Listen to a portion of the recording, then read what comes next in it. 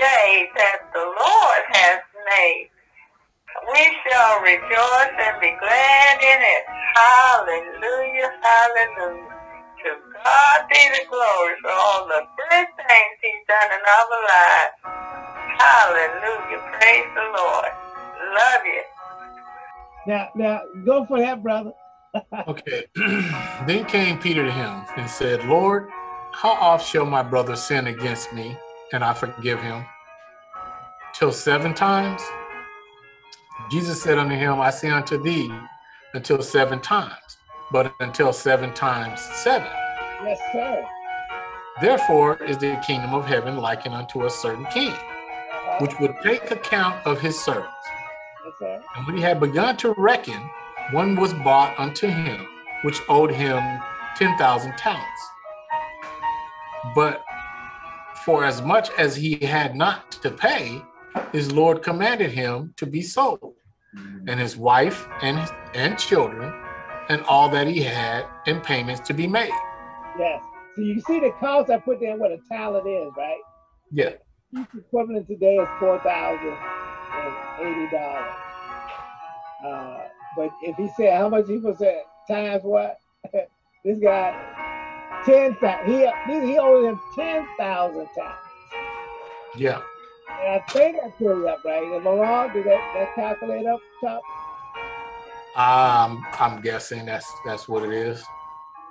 You're doing the money man, but I think that's a lot of money. That's a lot of money that boy owed that king. And the question is, how much you owe, right? How much did you owe until Christ paid it? Is it equivalent to that? You're talking about a lifetime of sin. But now look at the issue here. Go next one, sir. The servant therefore fell down and worshipped him, saying, Lord, have patience with me, and I will pay thee all. Then the Lord of that servant was moved with compassion and loosed him, and forgave him the debt. Yes, sir. But the same servant went out and found one of his fellow servants, which owed him 100 pence. And he laid hands on him and took him by the throat, saying, Pay me that thou owest. And his fellow servant fell down at his feet and besought him, Have patience with me, and I will pay thee all. And he would not, but went and cast him into prison till he should pay the debt. Yeah, I put how much that was. They said that pence, the difference between a talent and a pence is a pence is 16 cents equivalent today. And he owed him 100 of them, right? I hope I owed the man $16 while he was forgiven $40 million. Can you see the equivalent difference in pay there or offense? And that's how God looks at us. It's like, really? You can't forget? You can't forgive one another? Really? You can't forgive them for $16? Why you owe somebody $40 million? That's what God is sitting there saying. So this is what happens on this one. Go ahead. So when his fellow servants saw what was done, they were very sorry, and came and told unto their Lord all that was done. Then his Lord, after that he had called him, said unto him, O thou wicked servant, I forgave thee all that debt, because thou desirest me. Shouldest not thou also have had compassion on thy fellow servant, even as I had pity on thee? And his Lord was wroth, and delivered him to the tormentors, till he should pay all that was due unto him. So likewise shall my heavenly Father do also unto you, if ye from your heart forgive not every one his brother their trespasses. Yeah, so not only, you gotta look at it, not only did he forgave him of what he owed, because of that, man, his family was subject to be sold. Yeah. Oh, now that's a good catch right there too. Not his actions affected not only him but his family as well, because he owed so much. Yeah. You know, and Woo. That's true. That is true. We're talking about compassion here. Yeah, and you saw, look, by fact, you said compassion and wrath. Jim was talking about that. You see both there, didn't you?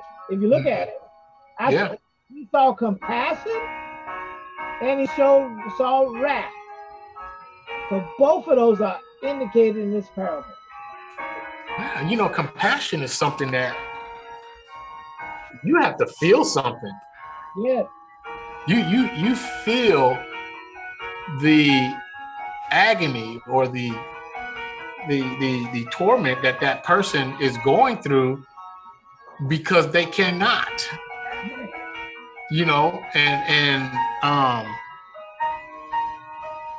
the news of consequences for not being able to pay something in a timely manner. You know, we don't know if their ability to pay, you know, if they weren't paying on it and then they just wanted it all then.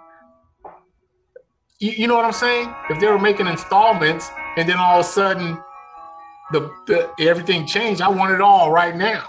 Yeah. Well, that's the point. I think what he said, it was a reckoning of the account, right? You know, I think in one of the parable story, he was, that one guy who gave he was reckoning the account, he would be fired. So what he did was he went to all the accounts and corrected them with the people that owed the master the money, right? And in the end, he said that was a wise thing that you did, because the children of this world don't understand. You gotta understand those issues. So my point is that God looks at this stuff and said, "Man, listen, you how much debt you think? When you look at that from a spiritual perspective, do you think that you owed a lot of debt?" Most definitely. I owed everything. Yes, sir. And, you know, but God, you know, found it so that his compassion was because one man's offense. Yeah. He didn't want me to suffer, and he didn't even want Adam to suffer. I mean, right at that moment, he forgave him because he started making efforts for his life, and he never strayed from him. You know, he never left Adam alone. Adam and Eve, he was there with him even in their fallen state. Exactly. And even look at Cain. He didn't. You saw him. He put a mark on him, but that mark was, what was the mark for? So that nobody kill him. Exactly. Isn't that interesting? A killer, he killed somebody, and a mark, the mercy of God, was to put a mark on and say, if you do this to him, it's 7 times on you. You know what I mean? Yeah. So that's where we see the God is trying to tell us, you know, from this whole chapter, he said offenses will come, correct? He said that. But he also said that the fact is that you got to learn how to forgive people their offenses, just like I've forgiven you. You got to show, I think he even said compassion. He said, why don't you show the same compassion that I had towards you, to your fellow brothers? Yeah. And that's all God is asking all of us to do. I'm trying to say, if you want somebody to see Jesus in us, show compassion for one another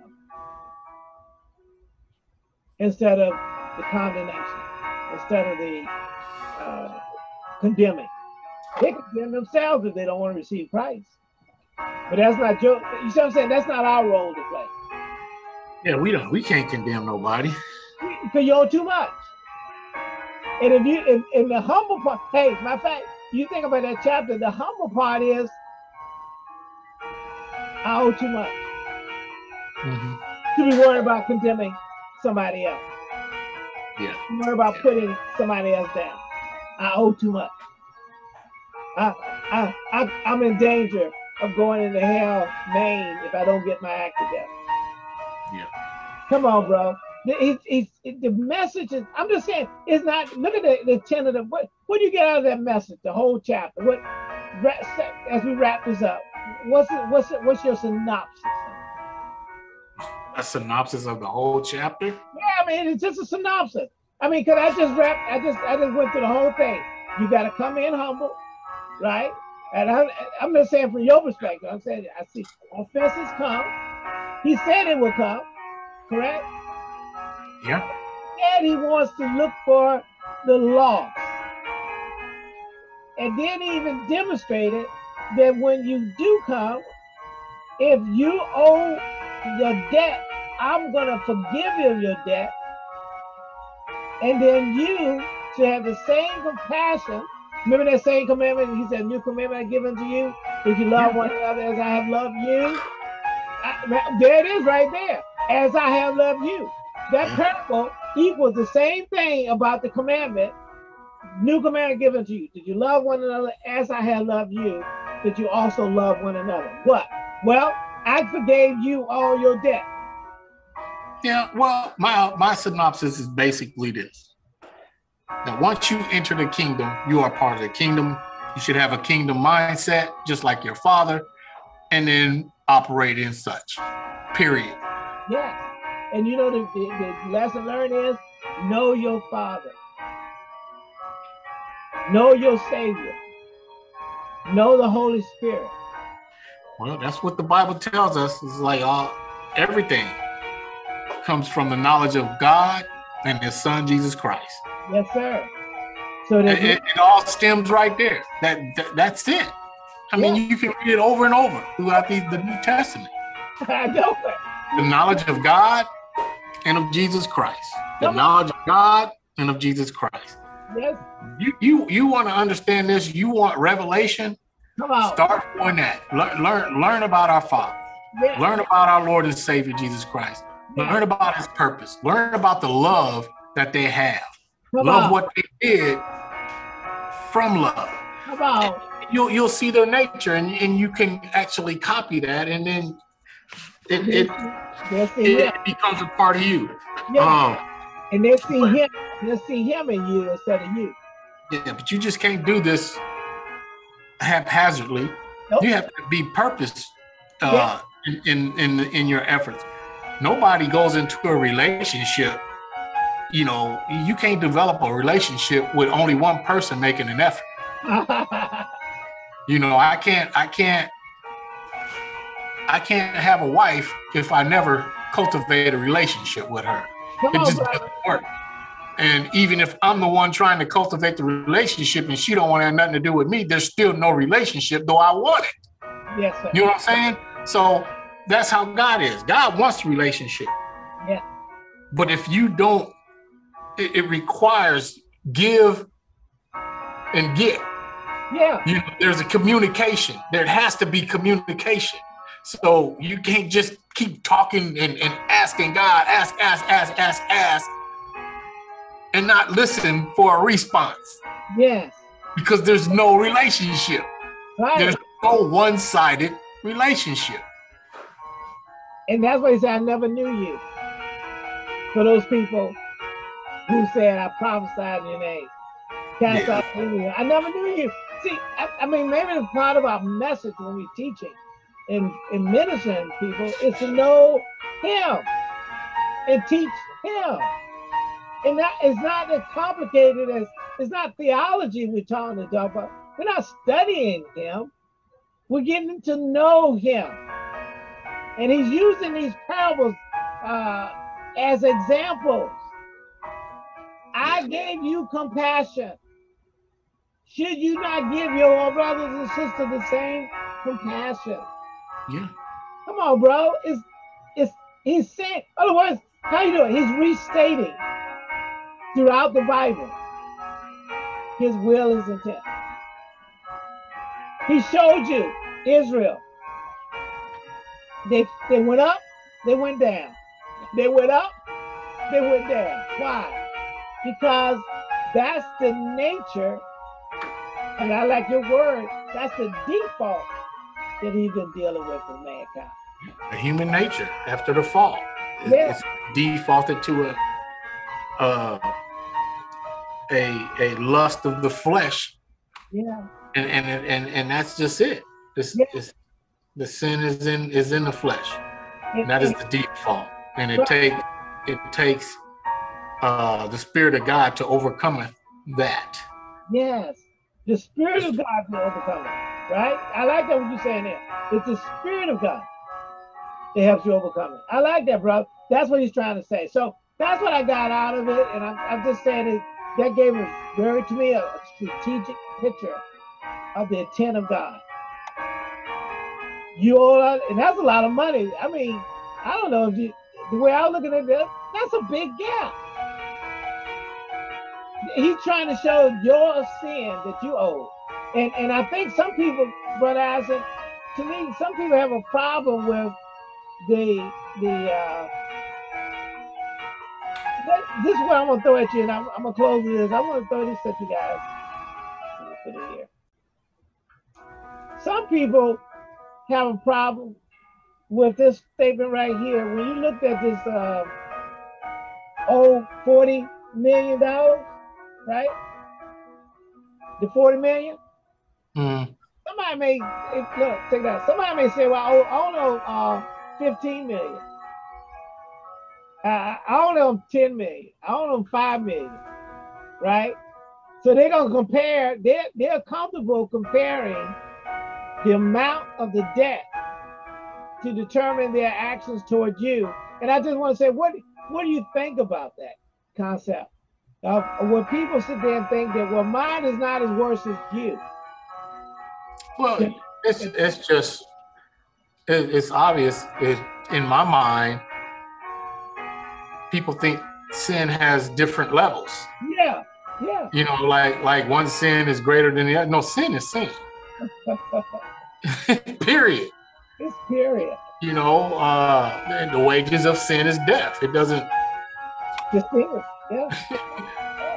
No, I think that's one of the things I want to point out to people, because sometimes we try to compare among ourselves the debt, and it doesn't matter. If you got $100,000, I got five, whatever. It's still a debt, and I still can't pay it. Yeah, well. Come on, brother. That's the whole point. So I think we need. All I know is when God reconciles His account, when He begins His reckon, I need Jesus. I pray to be found in Christ. Because you can't. Because I can't pay it. You can't pay it. That's the whole point. What's the difference? So people, I want to leave that with some people. It doesn't matter how much somebody else owes in debt. You can't pay, they can't pay. Only Christ can pay through the blood of Jesus. And then to humble yourself toward one another, because all have sinned and come short of the glory of God.